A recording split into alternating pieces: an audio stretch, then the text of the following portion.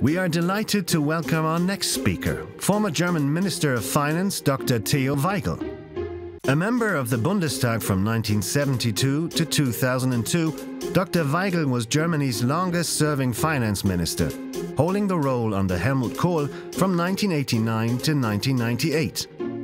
A formative time for Germany, which included reunification. He was instrumental in the introduction of the European single currency and is known as the father of the euro. After leaving public office, Dr. Waigel served as the corporate compliance monitor at Siemens and was appointed by Airbus to an independent compliance review panel. He holds a doctorate in legal and political science and is an honorary doctor of law at the University of South Carolina. Dr. Waigel remarks that it pays to be decent, quoting Vladimir Bartoszewski, former foreign minister of Poland.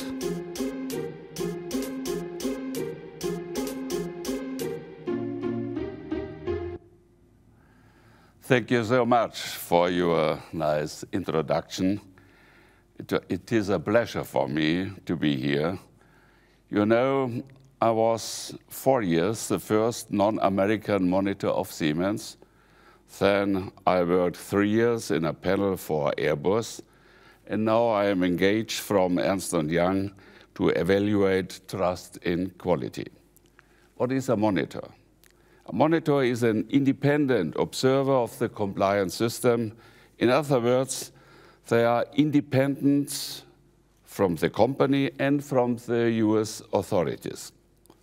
The monitor tests the compliance system, i.e., tone from the top, tone from the middle, financial controls, the compliance program, and I think very important that the compliance system is sustainable. I keep hearing the assertion, you have to pay to get anywhere in business in some countries. Some acknowledge it quite openly. One businessman in Germany, 10 years ago, he has said in the paper he has to pay a bribe more than once. He went on claim that the fight against corruption and process of establishing compliance in companies is pure hypocrisy, and that he only knew companies for whom contracts were more important than the compliance department. Unfortunately, it is not an isolated view. This is all the more astonishing if you take into account the fact that German companies should have taken action ages ago. Back in 1997, the federal cabinet in Germany was discussing changes in the way useful expenditure is dealt with. In other words, it was bribe money, and it was accepted in the law of taxation. And that was absolutely wrong. We changed it in 1998. From 1999 onwards, bribery in international business became a punishable offense in Germany. A survey carried out by a consulting from PricewaterhouseCoopers in 2010 found that over half of all German major companies had not yet introduced a compliance program. The main objection against introducing such a program was too much bureaucracy, and the benefits don't justify the cost and efforts. A common misconception. Compliance is corporate ethic claptrap. Compliance departments cause unproductive workplace, and that was absolutely wrong. Compliance is a shared task. Bribery does not pay. The cost of paying penalties and cleaning up is high. Contracts that are awarded through bribery are often loss-making. Everyone wants a share of profit gained through unfair means. Those who engineered the deal and those who sanctioned it on the other side. Corruption goes against any form of sustainability. It undermines fair competition, which we all rely on. Awareness from the topic of compliance has greatly increased in the media and among investors and customers. At the same time, companies threaten to impose draconian penalties if any infringements are identified. However, compliance means far more than just adhering to rules and laws. Compliance is a moral obligation on an equal footing with sustainable value creation. The claim of integrity is the responsibility of us all. We all have to pay for the huge financial and social cost of corruption. The World Bank estimates that each year at least $1 trillion is spent on bribes. Attempts have been made to quantify the cost of corruption in the EU. According to the European Commission, corruption costs the EU economy around 120 billion per year in terms of lost tax revenues and investments. The European Parliamentary Research Services has found that if one includes indirect costs, EU GDP suffers annual losses ranging between 180 and more than 900 billion. The European Commission says that there are no corruption-free zones in the EU, as all member states are affected by the problem with varying degrees.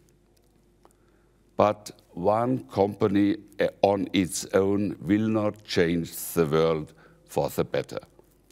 The fight against corruption can only succeed if we work together as an alliance, as a cartel of the good. In this process, policymakers play an important role in providing support. Also, anti-corruption coalitions of major players in a certain business area prove to be an adequate concept to strongly contribute to anti-corruption efforts. If major players commit to a level playing field in the interest of everybody, anti-corruption efforts are strengthened. The US, UK, and France already have strict compliance regulation in place. Furthermore, there is consistent governmental prosecution practice of corruption violations in these countries. The German legislation, case law, and the practice of public prosecutor offices intensify the need to strengthen robust compliance structures. A solid compliance program provides more protection and saves more money in the long run than any lawsuit, fine, or damage claim. Compliance should become an integral part of the company. Compliance must be anchored in the workforce. Consultation with the compliance function must become the norm for employees. Compliance is even more than drafting policies and making internal rules. The main goal is lift internal control processes, intensive employee trainings, and the implementation of a speak-up culture, promotion of a corporate culture that focuses on communication between employees. And very important is the tone from the top. Company executives demand bona fide behavior on various occasions.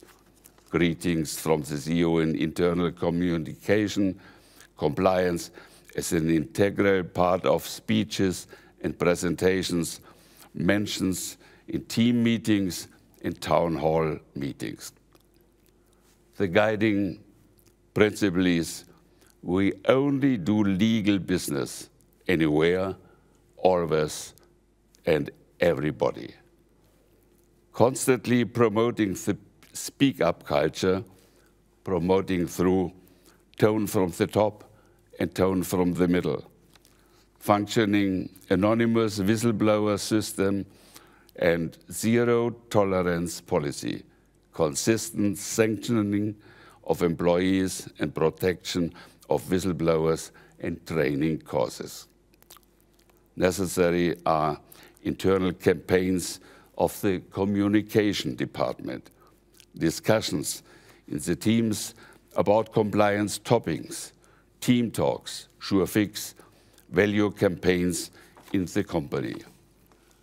And very important are instruments of compliance, financial controls, due diligence checks by procurement before connecting business, to think about third parties, suppliers, if necessary, better by compliance, registration of third parties in vendor master data, to reduce number of bank accounts, corporation banks, and employees with bank power of attorney existing worldwide should be reduced to necessary level.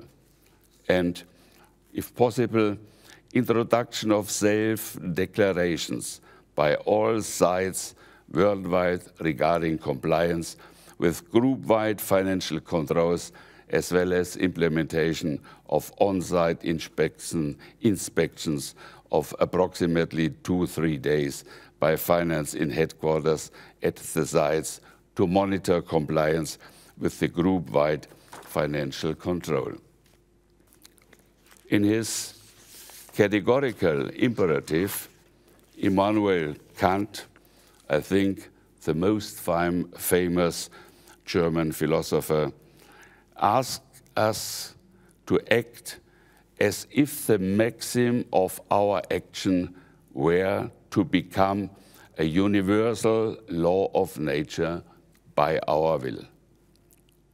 That rules out bribery.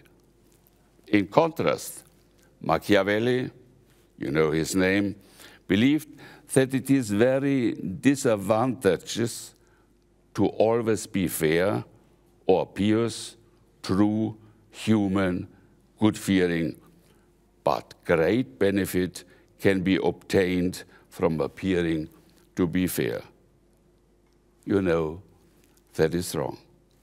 There are still many in government and society who set store by this maxim. You mentioned, in contrast to this, the title of Władysław Bartoszewski's book puts it succinctly: it is worth being decent.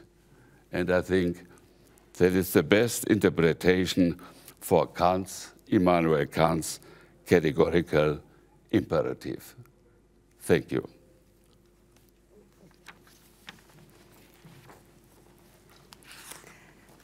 Dr. Theo Waigel, thank you so much for your insights and 30 years of experience in compliance and ethics. Now, we should have some questions from the viewers. It would be great if you can take some time to answer those. Let's take a look at the first question. Is the problem of corruption and corporate wrongdoing worse in Germany now than it was, let's say, 15 years ago?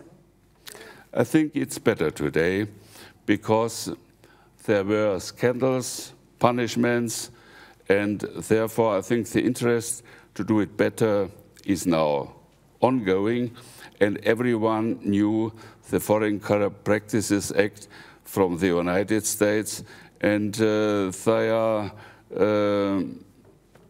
doing their job all around the world, and that also happens in Germany.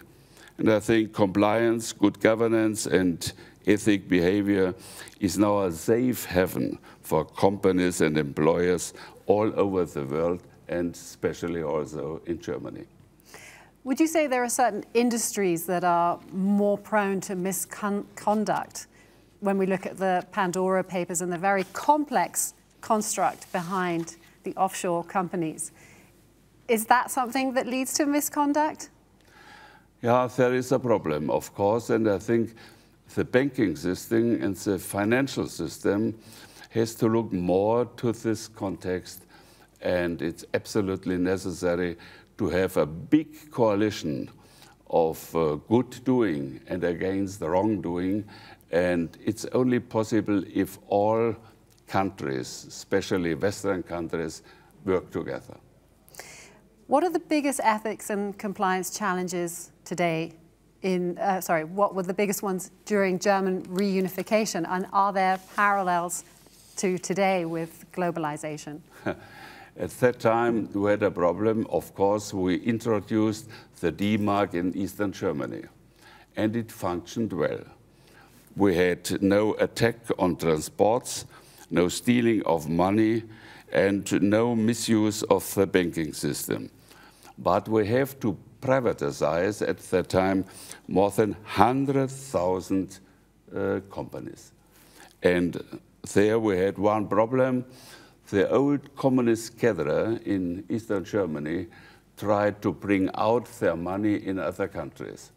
And also there were some Western managers who sold some companies under price, but we tried to fight against with the prosecutors. We had supporting against these prosecutors and also law firms, and therefore I think we tried to prevent more problems, but we had some, but now I think it's absolutely finished. Do you see any parallels with the increasing globalization of companies now? Yes, of course, globalization brings more problems, but therefore it's absolutely necessary to have a coalition of good-willing countries, and I think it's very important to have the support of the United States and the Europeans, and I think we are on a good way. One thing that has changed over the years is technology and the use of technology. How do you see the effectiveness of technology for compliance and ethics programs? Absolutely. There is a big progress to have payment factories, to have IT systems. That's a big help to have better financial controls, and I think even more companies are introducing such systems. How do you see corporate governance and also compliance evolving over the next decade, let's say? It's ongoing, and I think it's the only way to create a better world in our system and for us all. And how do you see the main way of getting competitors to cooperate against misconduct and corruption? I think we are on a good way. And we know corruption and bribes are negative for all people, for companies, for employers. It costs a lot of money, and we could spend this money for a better aim. I think that's a good vision to end off on. Thank you so much for being here in the studio. It's been great to talk to you. Dr. Theo Waigel, thank you. It was a pleasure.